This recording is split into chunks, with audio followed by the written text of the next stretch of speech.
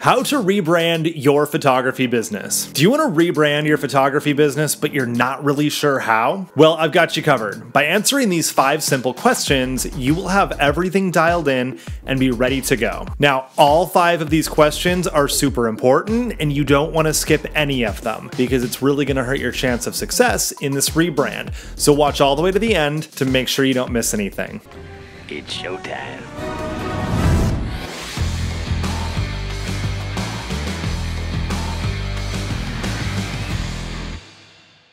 Hello, I'm Mike Lloyd. I run a multi-6-figure boudoir studio in Silicon Valley, California, and I freaking love branding. Love it. Yes, I love that man of mine. Now, I got to hang out with Brian Smith, the founder of UGG Boots, a handful of times. We watched the Super Bowl together a couple years ago, and we were critiquing the commercials that had come on. That was so much fun. And when we were talking about this, I asked him, how do you define a brand? Because he's got a book about this. And he said, a brand is what people say about you when you're not in the room. It's like the personality, the identity of the company. So just like a person will have different traits, behaviors, when you describe a person to somebody, you generally don't say their height in feet and inches. You might say they're athletic, or they like organic things, or they're very nice to people, or they're kind of a jerk, or things like that. That to me is how I define a brand. It's the personality of the company. Of course. So when photographers tell me, well, I think I'm going to rebrand because I'm not really getting any clients, and all they do is change their logo and maybe their color scheme,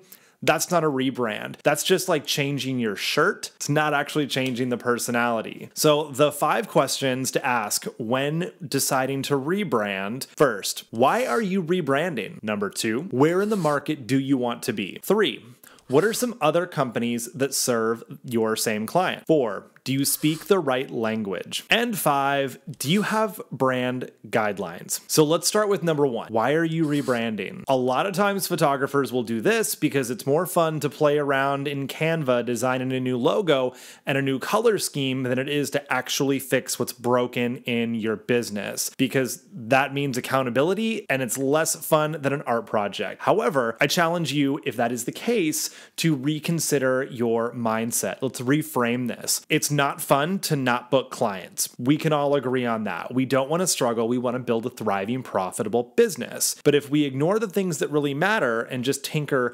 elsewhere, we're never going to get beyond that step. So if you look at it in terms of solving a puzzle, it's a riddle. It's like the old Dune video games where you had to put everything in the right combination, the right order, and then suddenly everything unlocks.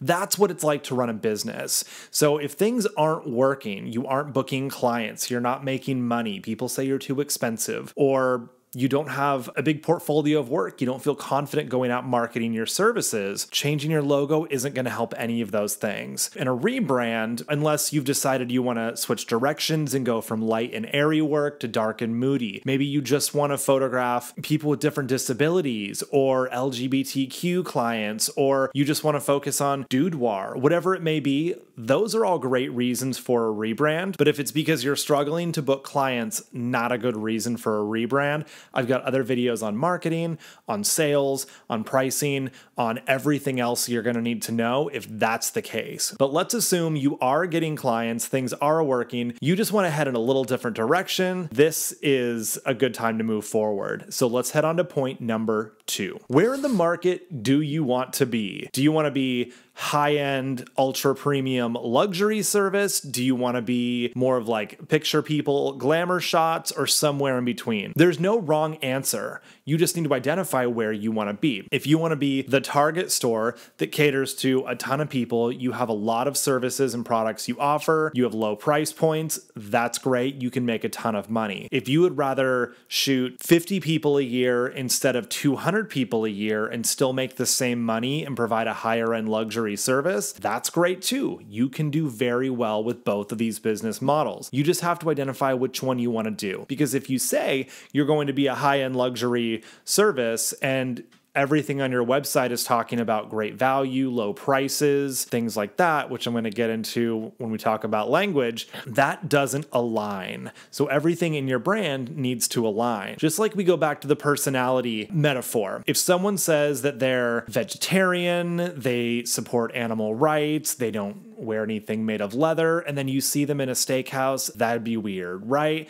It's the same with your business. So if you tell people that you are a certain way, but your actions don't align, your brand is broken. Point number 3, or question number 3. Who else is serving your client? This is a great way to figure out some little nuanced ways to present your brand. So if you want to do the high-end luxury market and you want to look up how other companies are marketing to those same clients, it's a great opportunity to learn what those clients respond to. Now, if you want to look up luxury cars, for example, you're not going to go BMW, Mercedes, Audi, because those aren't the same level of luxury as, say, maybe an Aston Martin or a Bugatti or Lamborghini, right? The really high-end cars, and there are ones even up there, like McLaren, for example.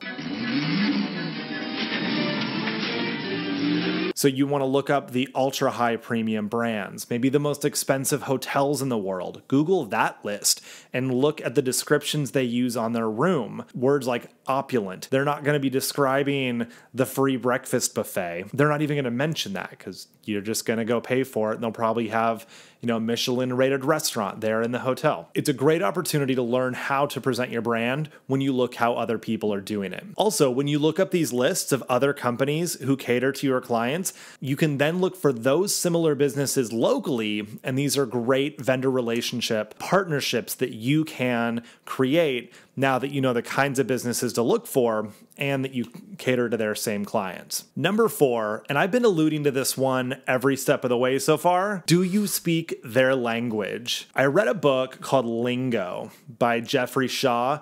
This is the best book that I've read that covers this sort of information. So when you speak their language, it's not English versus Spanish versus Mandarin versus Portuguese. It's, are you communicating the same things that they are looking to receive? Okay, what do I mean by this? Let's talk restaurants. If you go to a restaurant, let's say Cheesecake Factory, and there's an appetizer for $17. It's not going to cost $17. It's going to be $16.99 because that's what Cheesecake Factory does. That's the market they're going toward. That penny, you're like, well, it's a penny. It's not a big deal. But it is because it's not $17. It's only $16.99. And those clients are more price conscious. Whereas if you go to a fine dining restaurant, it won't even have 17.00. It's just going to say 17. It won't even have a dollar sign or whatever your currency is. The fine dining restaurants just have a number next to their food items. People don't care if it's 1 penny less. $17, groovy. They'd probably rather have it cost $27 for the same thing rather than $16.99 you would get over at Cheesecake Factory. And like I talked about before with the hotel rooms,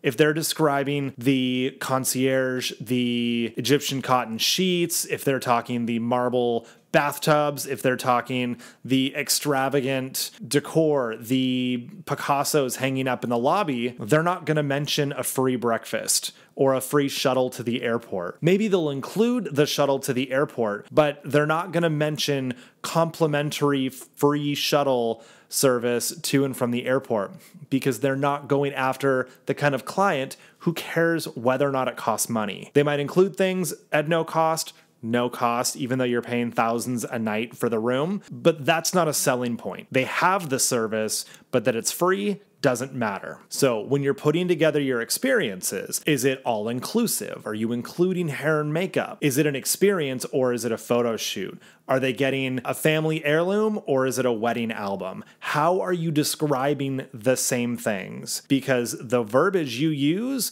is communicated to 2 totally different markets. And again, everything needs to align. So if you say you're catering to a certain type of client, then you actually have to speak to that client in a way that they understand. Now the last one. This is what makes it really, really easy to do most everything else in your business moving forward. That is creating brand guidelines. You're like, okay, what are brand guidelines? It's my brand. Why do I have to set rules? It's not quite like that.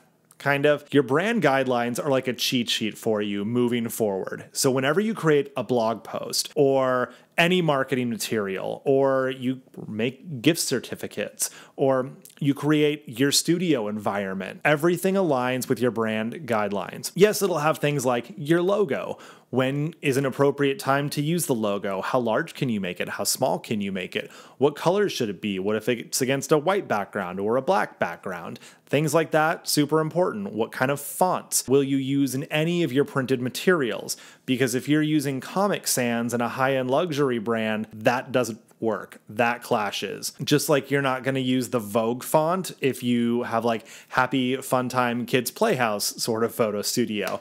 We're talking boudoir, so hopefully that's not the case, but you get my point. Your brand guidelines will outline all of this. So when you're making those gift cards, you don't have to think, well, what colors should I do this time? Or what fonts should I put? You've already got that mapped out. But in addition to that, you're also going to talk about verbiage. You're going to talk about the benefits of working with you, the things that are important to your clients. So when you create these marketing materials, write this blog post, you know who you're speaking to, and you can remind yourself, don't talk about price. Talk about value. Talk about what they get for the experience. And if they are more of a price conscious market, you're going for a higher volume, little bit lighter experience as well. I don't want to say less experience than like a high-end luxury boutique would be, but if you're going for more of a volume service and spending less time with each client, you're going to charge a little bit less for that, but make up for it by serving more people.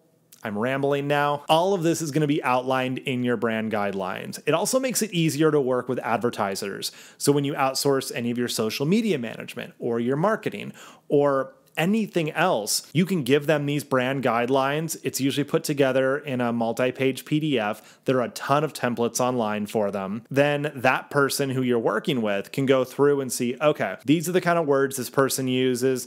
These are the fonts they use. These are sample images that they use. All of these things are already compiled, and it makes it really easy to do anything moving forward. There's no more guesswork. So having brand guidelines is ideal. And it's like the Constitution, at least if you're familiar with that here in America, where it's the governing body to our brand, but you can make amendments. So let's say in 5 years, you decide you want to switch colors up, just something different. Maybe you had a light gray, now it's a metallic silver.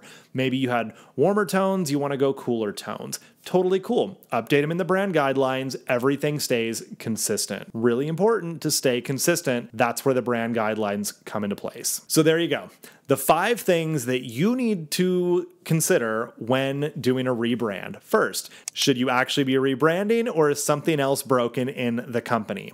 Number 2, where in the market do you want to be? Number 3, what are some other businesses catering to your clients who you could get inspiration from? Number 4, are you speaking your client's language? And number 5, do you have some brand guidelines? So I love branding and I love building businesses. And if you want to chat about this, you have any questions, I would love to hear from you. So you can email me, mike@boudoirguild.com, or head over to our Facebook group. I will drop that link down in the description. And if you want to fast track your way to a profitable boudoir studio, head to boudoirguild.com and I will see you inside.